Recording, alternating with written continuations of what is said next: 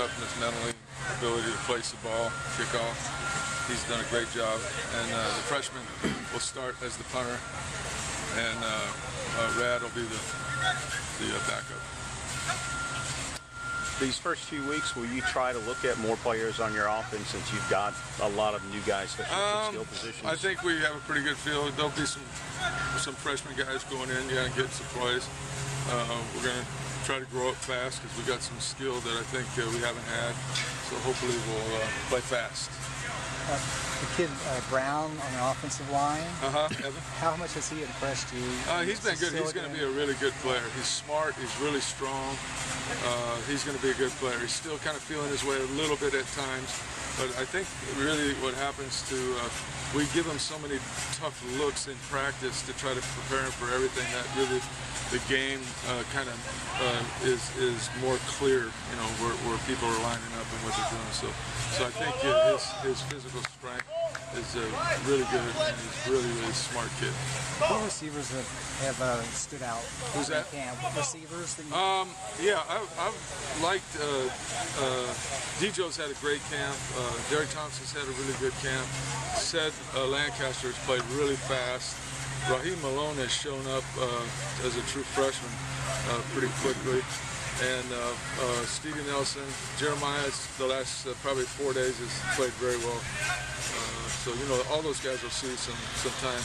Shelby, without that hamstring, missing 3 or 4 days, he was really coming on. So hopefully this week he'll get back on track. But you wouldn't have it like before your set 4 guys like last year. Yeah, well, the starters would be Stevie Nelson, Darius Joseph, Ced Lancaster, and Derek Thompson.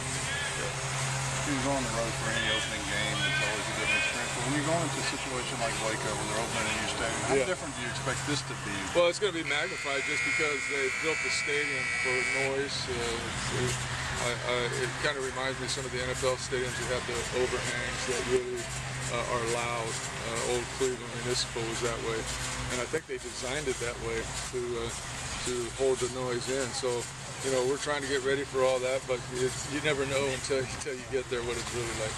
Getting ready for all that, obviously, that offensive game. Just talk about that. Yeah, well, they've done a great job building their packages. Art has done since from high school to Houston to Waco.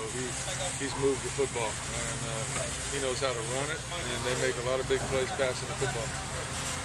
Can you talk about just in terms of scheduling tough teams, kind of the balance there that you walk on? Is there a good side and a bad side to that? Well, I think you can understand the good and the bad of that, but you know, you grow up fast. That's what I say. If you're young, you learn real quickly that you better step up into the big time if you want to compete. What's the sense you've gotten from your changes? I mean, like you said, there are a lot of young guys. Yeah, we got a lot of unknowns, but I think defensively I've been impressed how we're kind of coming together. We're getting everybody healthy again. JR and Forrest are out there. When they're out there, we look like the real deal. You know, unfortunately we got some freshmen, you know, kind of backup players there, but all in all, I've been impressed with that. Offensively, you know, the key to what we do is the quarterback, and if the quarterback plays well, you know, hits the guys, we'll make some plays because we're faster. Is it time for game week though? Yeah, it's time for game week, definitely. I think everybody wants to get out there and play.